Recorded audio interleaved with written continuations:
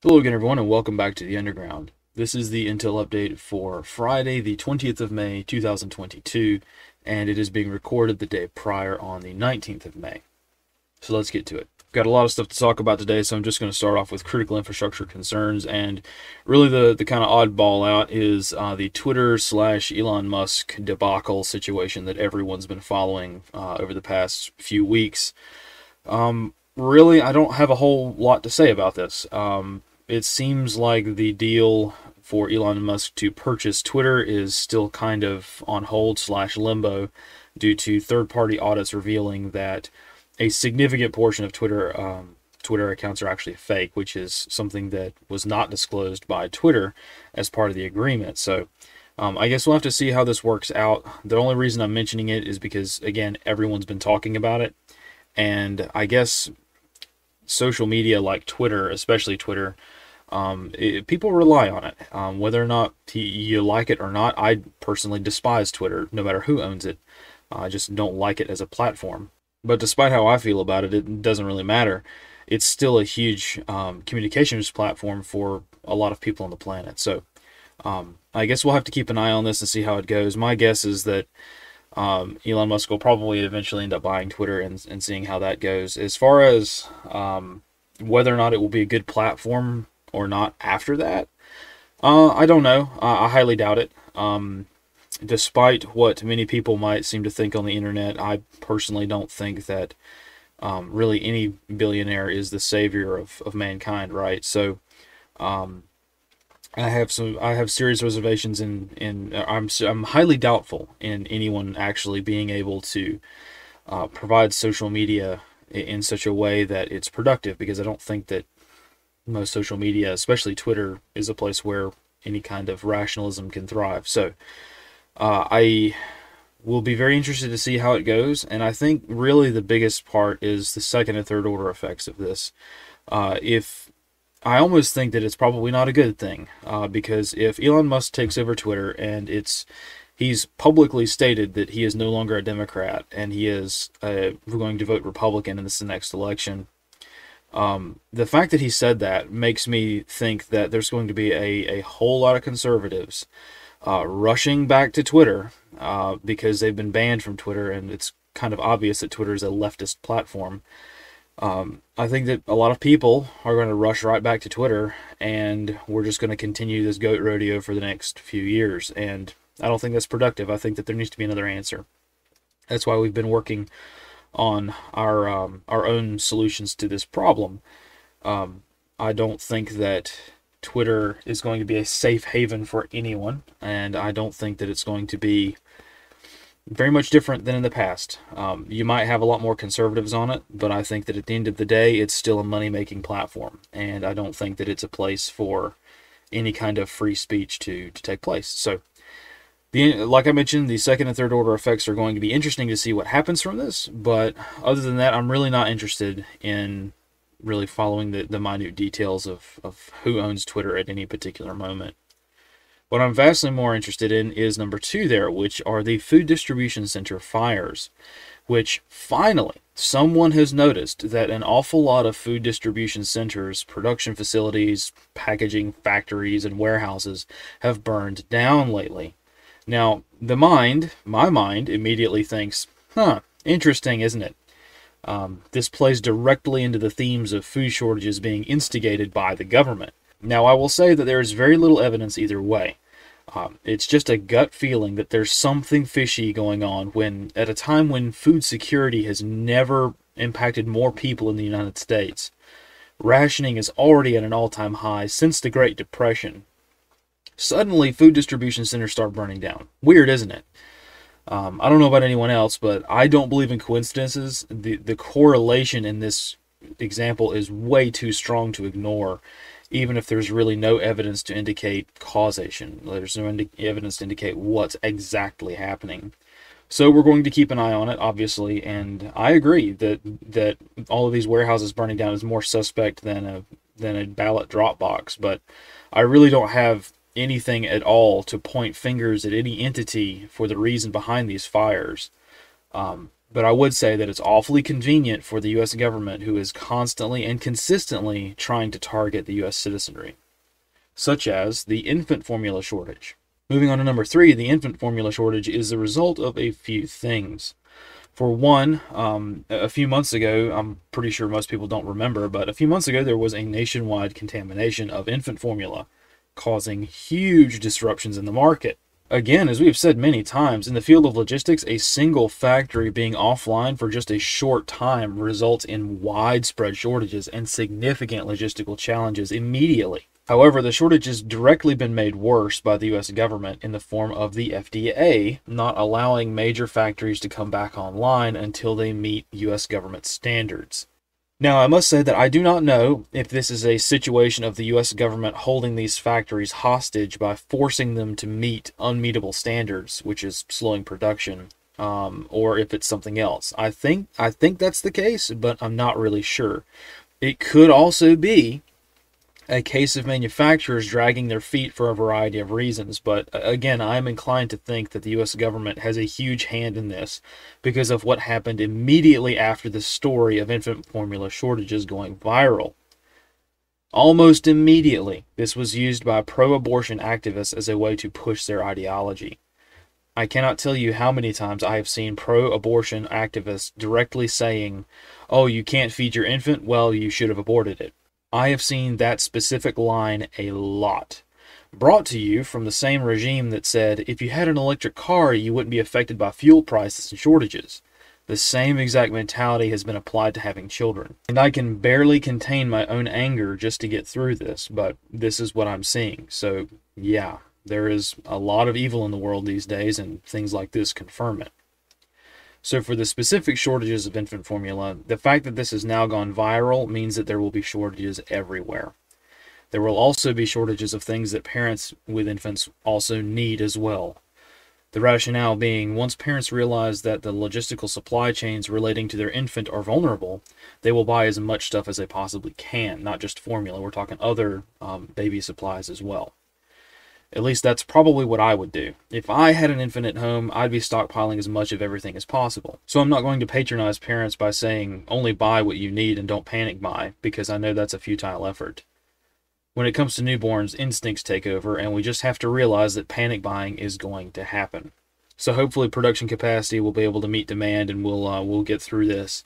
But in the meantime, things are not going to be super great along those lines.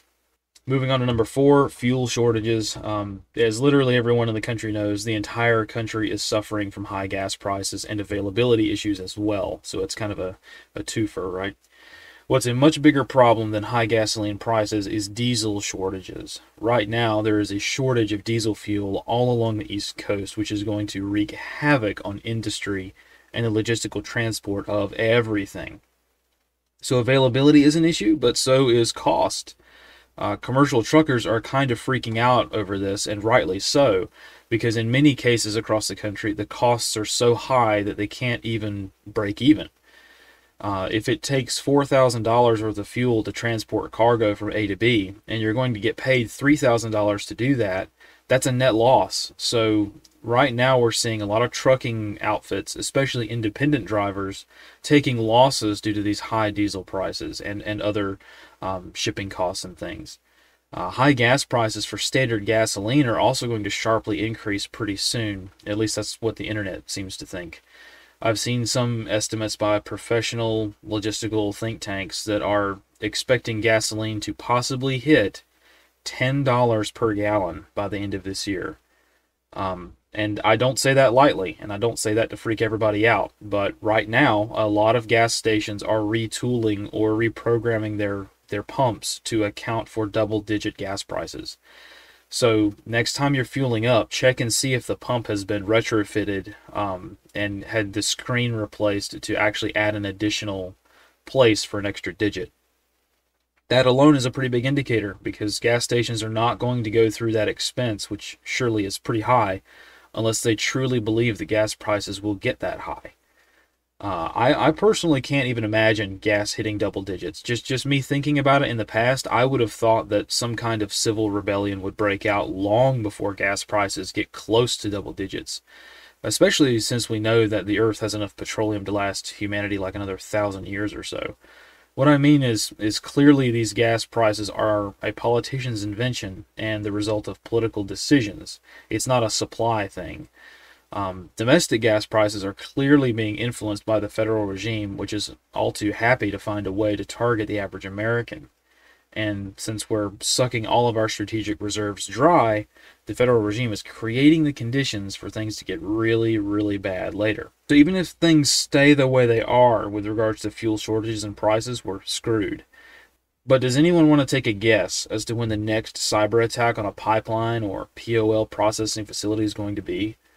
A cyber attack that the FBI will magically be able to solve a week after it shuts everything down? Exactly. Everyone should expect that by now. Cyber attacks that are attributable to no single actor, and yet the federal government is able to magically solve the problem after the damage has been done.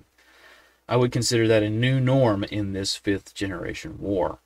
So with all this cheery stuff out of the way, let's move into something more exciting: significant governmental actions. And up first is number one, the issue of the Army's new recruitment ad for the PSYOP community. The perpetual pain in my rear. I wasn't even going to talk about it, but I figured I probably should because it has a slight variation of our logo in it. And for those that haven't been following us for a while, we have no affiliation with Army SOCOM or really any government agency or service branch at this point. The ghost icon actually comes from a historical military unit that I personally thought was kind of cool, because I like to study military history and I once did a term paper on them. So I picked that because we needed a logo for Instagram a couple of years ago, and a buddy of mine spent exactly 4 minutes drawing this. And after a while, it just stuck.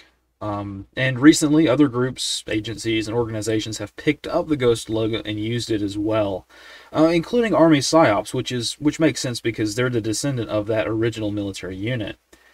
They're trying to look to history to rebrand the PSYOP community into something vastly better than it is, so they're bringing back an icon from their glory days, which I understand, to be honest.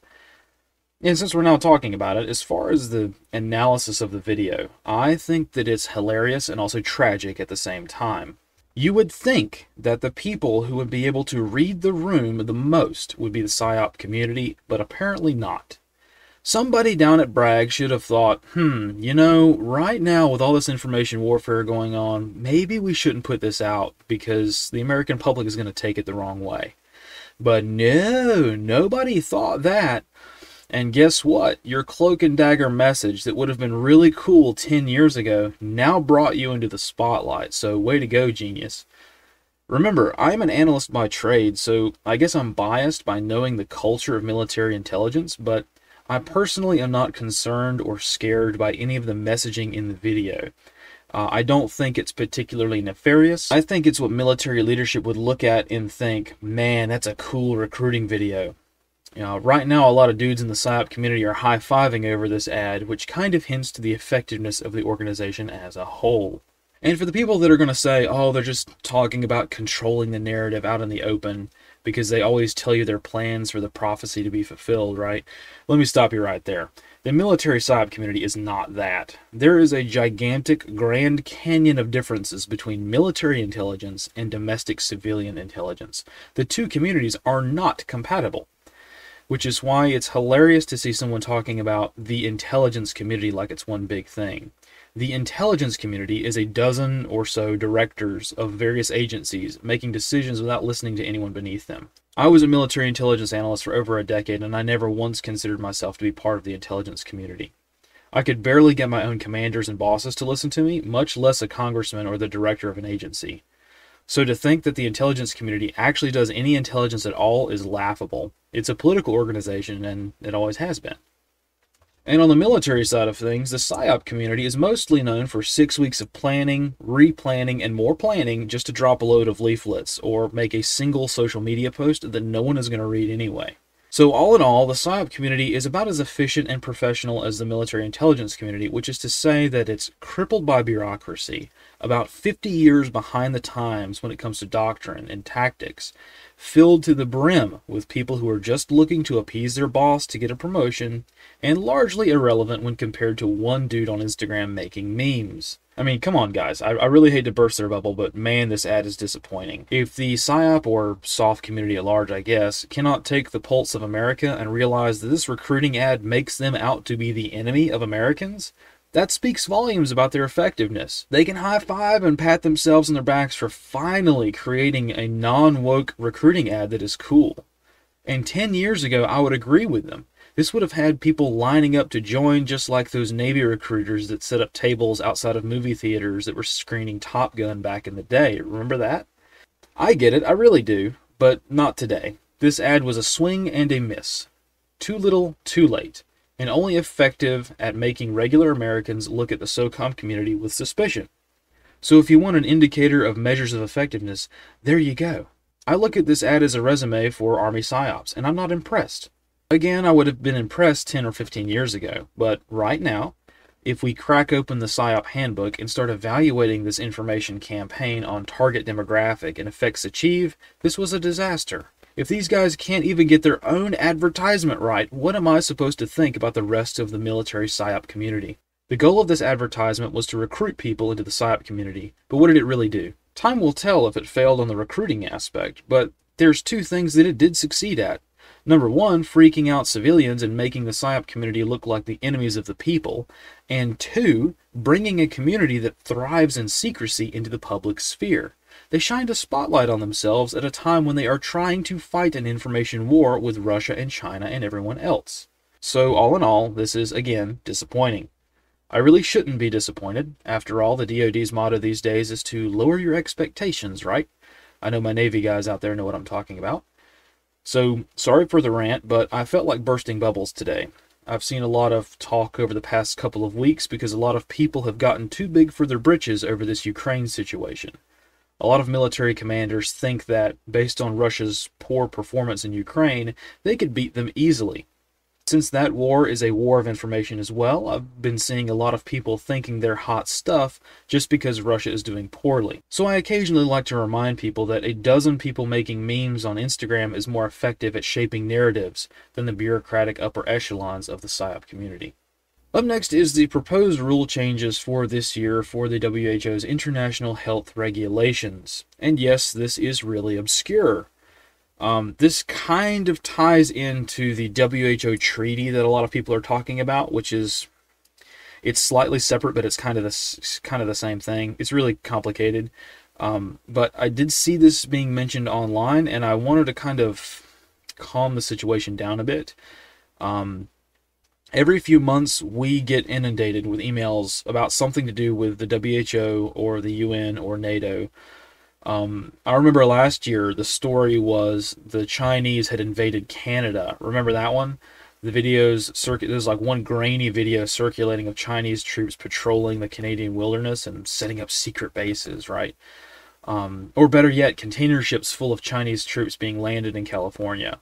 Man, that story was completely made up, and it was a thorn in my side all last year. It was completely false with like the tiniest gram of truth. And it circulated like wildfire online, and big social media accounts occasionally picked it up, and in turn my inbox filled up. Well, this event, the WHO rule change, has a lot more validity, so I want people to be aware of it. But I also want to prevent it from slipping down the same road as other stuff and getting kind of spun out of control. So here's what the deal is. The WHO, the World Health Organization, maintains this thing called the International Health Regulations. Kind of like a set of rules that member states have to abide by, sort of like an international standard for health events. You see where this might be going. And every year, there are additions or corrections made to this set of rules. And this year, the Biden regime submitted some rule changes that have raised some eyebrows. Again, to prevent this from slipping into the realm of propaganda, a lot of websites have popped up calling this an attack on the United States' sovereignty, and that these rules allow the WHO to override the U.S. Constitution. I would encourage you to read the document yourselves. I will provide the link in the description, and I will put it on the sources slide as usual. I have read it, and though I am certainly no lawyer, I do not see anything that jumps out at me as being, holy cow, get your kit. Yes, these proposed rule changes are not good and grant the WHO a lot more authority. And I'm going to put a fat asterisk next to that word authority for later, so remember that. But when I read this, I thought, they're trying to poke China. The proposed rule changes look like they are meant to target China, which is interesting. If you take the politics out of it, which is hard to do, I understand, but if you look at it objectively, you got to realize that China caused a lot of problems for the world. They warped the entire healthcare industry, especially in the international scene, and allowed the perfect conditions for tyranny to run rampant. But they also completely negated world healthcare issues and the entire planet's infrastructure for handling, like, legitimate contagions, right? So all in all, please read the document yourselves, but nowhere do I see anything that allows the WHO to do anything, really. And coming back to that asterisk on authority, you really have to understand how non-binding international agreements really are. And that's not even considering the fact that the United States is going to have to ratify this. The Congress is going to have to ratify it, which honestly, they probably will, because all of Congress is on the side of the Biden regime, right? On stuff like this. So, but even taking that into account, honestly, all international diplomacy is just lip service. The only international diplomacy that decides issues is war. The WHO says, we order you to do X, and a nation says, make me. And the WHO backs down because they aren't going to be able to win that fight over something that small. I'm doing a really poor job of it explaining this, but just know that I'm not so concerned about this particular document. What's going to happen on the national or international stage is beyond all control from us mere citizens anyway.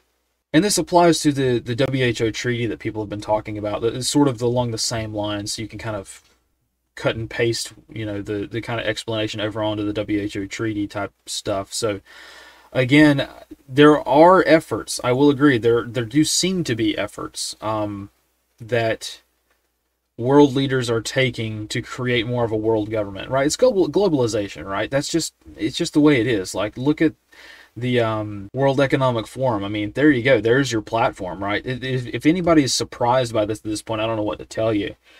But again, if and when international agencies start challenging U.S. authority more than they already do, we citizens will of course do what needs to be done. Whether or not the Biden regime literally walks into the National Archives and shreds the Constitution by hand, or if they sign away our natural rights to an international conglomerate, the effect for you and me is the same.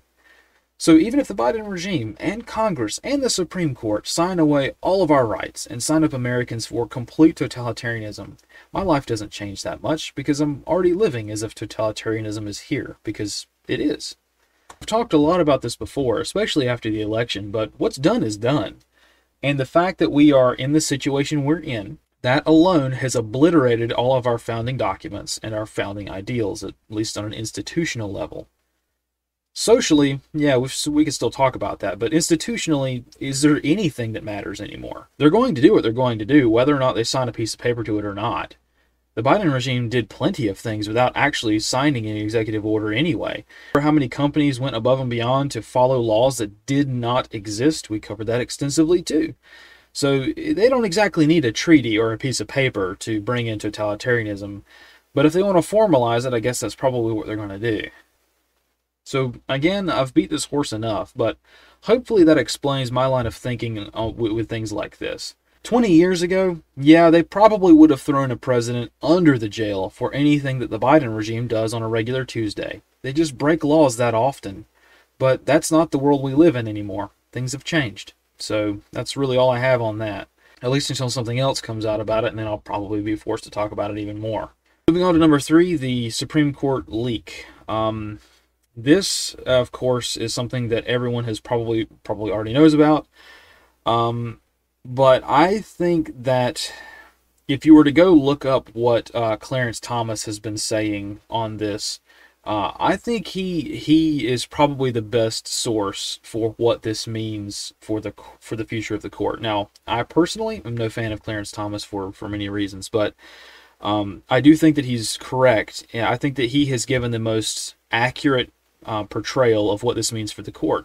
I think that, of course, out of all of our government, right, all 3 branches, their authority comes from the perception of their authority. right? And their force comes from the perception of their force.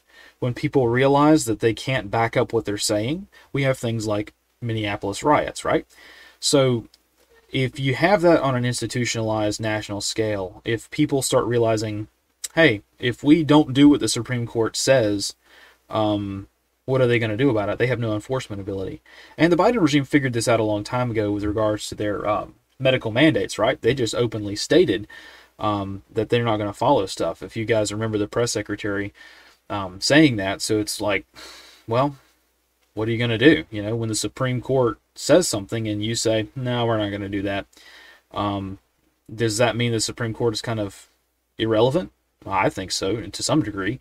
So, again, the Supreme Court thing, I think, is just an illustration of the larger problem, which is, I don't know, maybe a collapsing society, maybe a decaying civilization. I don't know.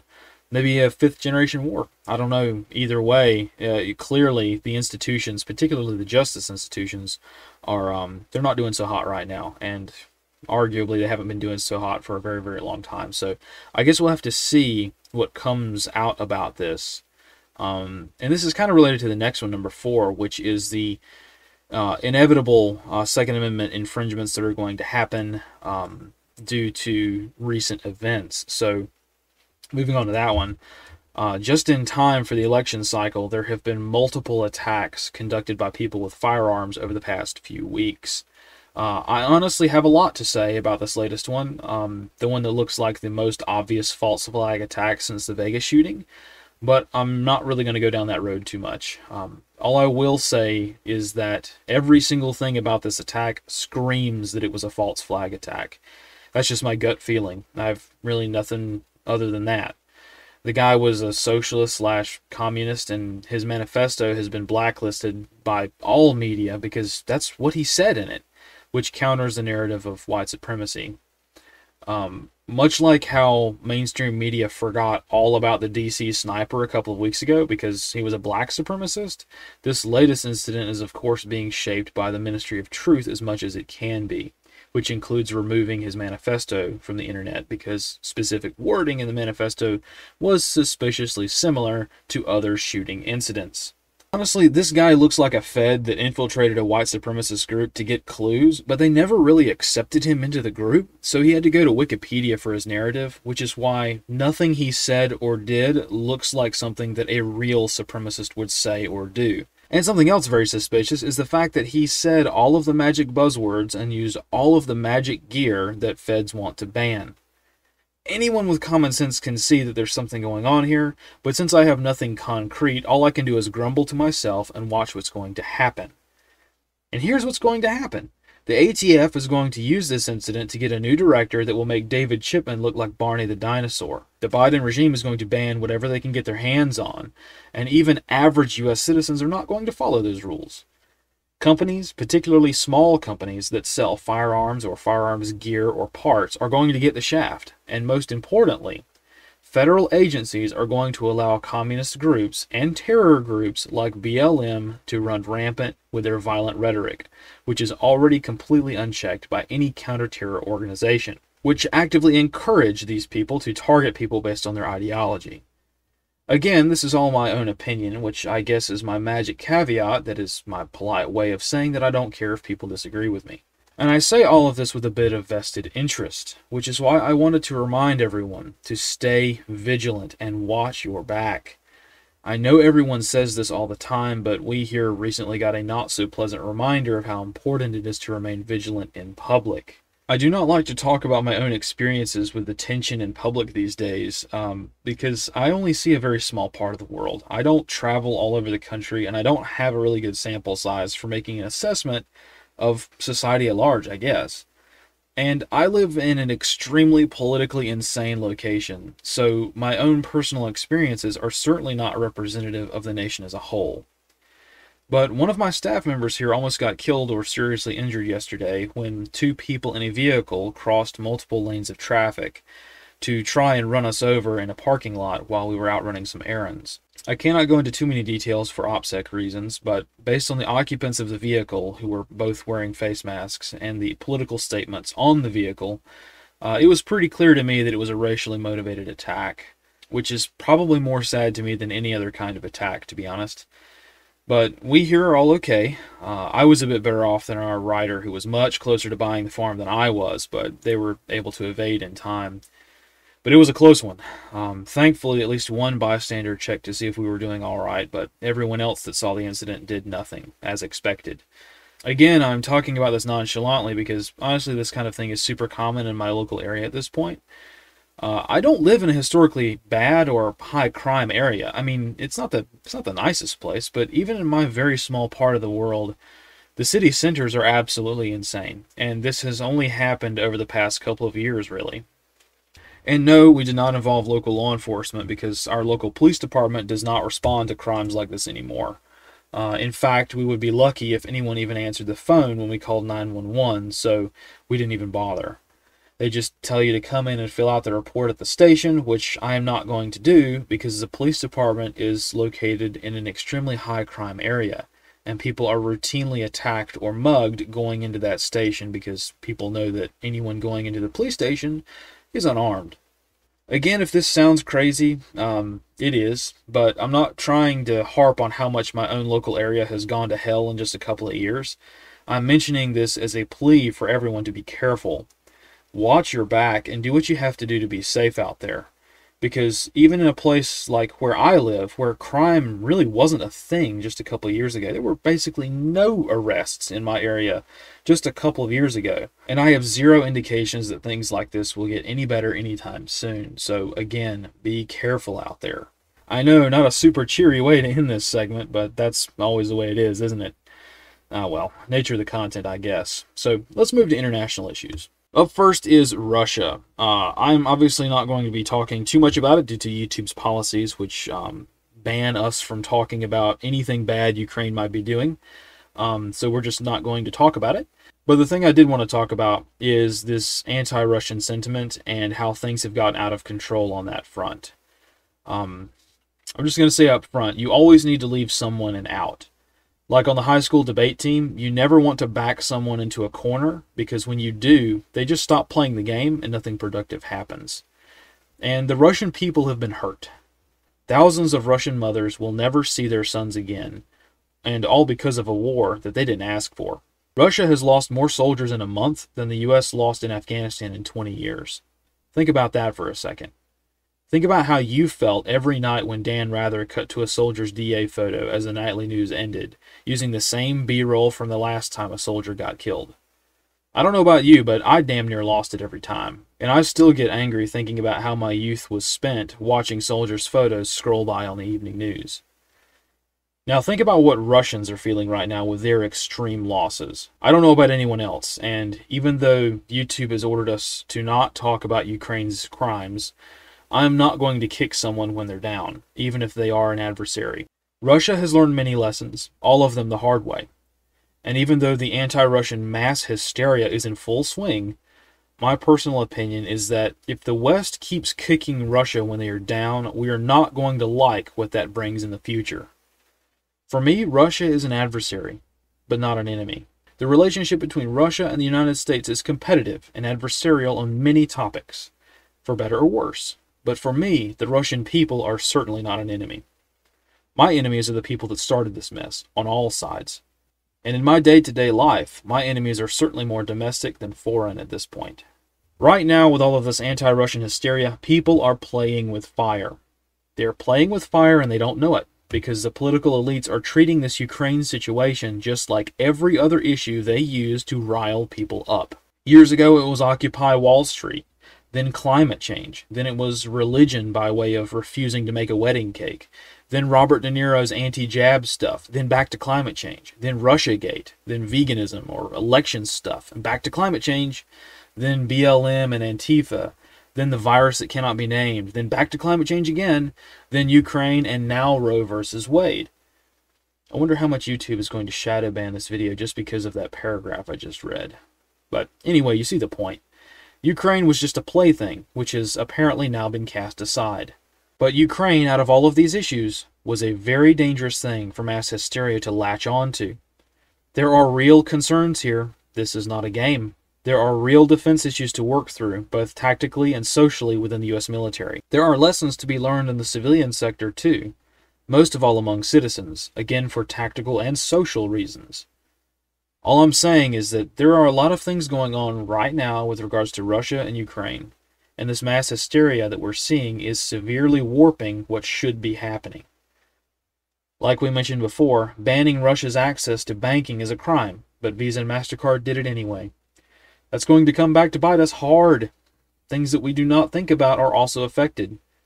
Think about the international search and rescue community. The US and Russia coordinate a lot of rescue efforts because we have joint agreements with regards to search and rescue satellites. Same thing with the space program, or international shipping, or trying to work with China because Russia is the only quasi-friend that China has got. So our efforts to combat China are affected by Russia too. Even though I personally think Russia was definitely in the wrong to invade Ukraine, poking the bear and letting mass hysteria get way out of control so that that poke becomes a shove is not productive. Right now we need world leaders to put on some big boy pants and solve problems rather than creating them like they always have done. We need people to mediate international relations and start working towards solutions for this, because this has gotten way nastier than I think anybody ever expected. But that's warfare for you. But no, what we have is incompetent world leaders playing with fire because they either, one, don't remember the Cold War for what it really was, or two, have been in politics for so long that they are incapable of seeing any form of reality. And that, in my opinion, is not good. And speaking of this Russia craziness, let's move on to Finland and Sweden joining NATO potentially. So for those who haven't heard, Finland and Sweden have both officially submitted their applications to join the North Atlantic Treaty Organization, and the proceedings are kind of going on right now. Right now, everything's kind of stalled as far as I know. Turkey is kind of holding up proceedings a little bit and kind of causing a ruckus, but a lot of people are going to ask, what does this mean, and is this good or bad? I don't know if it's good or bad, but I will say that it's not good for relations and it's not good for tensions. It will escalate the situation even more than the U.S. has over the past month. In my opinion, like I have any bearing on world events or what I say matters whatsoever, I think that they should have waited. Finland would still have been perfectly justified, along with Sweden and Norway, in joining NATO 2 or 3 years from now. Granted, I understand that they are trying to strike while the iron is hot and never let a good crisis go to waste, but this, I think, is too soon. Russia is still wounded from how the Ukraine situation worked out, and right now they are likely to lash out in ways that we are not going to like. So I think that Finland and Sweden joining NATO is going to cause more problems than it's worth. Clearly, Russia is incapable of taking even Ukraine, arguably the easiest target on their border. To suggest that Russia even has the slightest hope at successfully invading Finland or Sweden or Poland for that matter is laughable. Granted, if I was Finnish or Swedish or Norwegian, I would feel differently. Historically, being situated close to Russia has been hazardous for one's health. So Scandinavian countries increasing their civil defense is always a good idea. I think that civil defense is one of the best justifications for even having a government, but also it's one of the most underutilized sectors of government. Here in the US, our civil defense procedures haven't been updated since the 1980s, which is a shame. But anyway, NATO membership, I think that that's going to cause more problems than it's going to solve. Norway, Sweden, and Finland certainly do not have large militaries, but they are vastly more prepared than Ukraine was in 2014. And they have history and geography on their side. So, all in all, I think this NATO membership situation is the result of politicians getting something rather than a legitimate defense effort. And it's going to cause Russia to react, and Russia's reaction is going to escalate an already tense situation even more. And it's going to justify everything Russia has done. As is, Russia has no leg to stand on. But if Scandinavia joins NATO, Russia can say, look, they really are trying to surround us. We need to strike first. A very dangerous position to be in, and that's exactly where we're heading. Moving down to India and Sri Lanka, there is mass civil unrest underway. Right now, the situation in Sri Lanka is not doing too well. Sri Lanka is basically out of fuel, which is a major barrier to food shipments around the nation. India also has stopped exporting wheat because of their own food security issues, which has caused even more food shortages in Sri Lanka because they're obviously a major trading partner. In short, the people of Sri Lanka are starving, and pandemonium has been the result of that. There's an old saying that we are only 3 meals away from total anarchy, meaning that if a population's food supply gets disrupted for even just a single day, for 3 meals in a row, mass hysteria and civil unrest will result. Right now, Sri Lanka is finding out exactly how true that idea is, and it seems to be pretty accurate. On social media, I found some pretty gnarly stuff, including local politicians being tortured and beaten by their starving constituents. I obviously cannot show these videos here, and I'm not sure if I'd want to anyway, because if you just search out there yourself, you'll find some pretty nauseating stuff. In any case, the situation for Sri Lanka does not look good, and even though the situation is desperate, it does not hold a candle to the international famine we will see if this trend spreads to the rest of Southeast Asia or even elsewhere. So keep an eye on Sri Lanka and India too.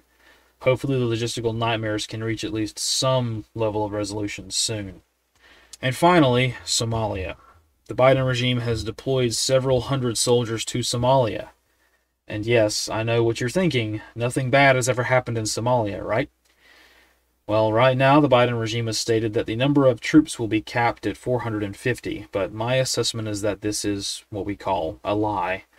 This is because the Department of Defense proudly concealed the true number of troops that were in Afghanistan under Trump, and especially in the past couple of years. Everything the DoD has done has indicated that the upper echelons of the DoD is purely rotten to the core. So my guess is that those 450 troops will probably be double, triple, or even quadruple that, simply just for tourism patches. And that's not including the various ODAs and teams that have been in Somalia for years fighting Al-Shabaab, AQAP, and the like. Groups which will only increase in size. The reason for this deployment has yet to be released. However, I have my own guesses. A couple of weeks ago, there was a regime change, and the new guy in charge was backed by the U.S. Shocking, I know. But now it looks like the U.S. is protecting their investment and at the same time trying to counter China's influence in the Horn of Africa, which has been expanding significantly under the guise of counter-piracy. So I don't know if Somalia is going to be the new Afghanistan. I highly doubt it. It's a completely different fight. It's a completely different set of mission set. It's not really comparable.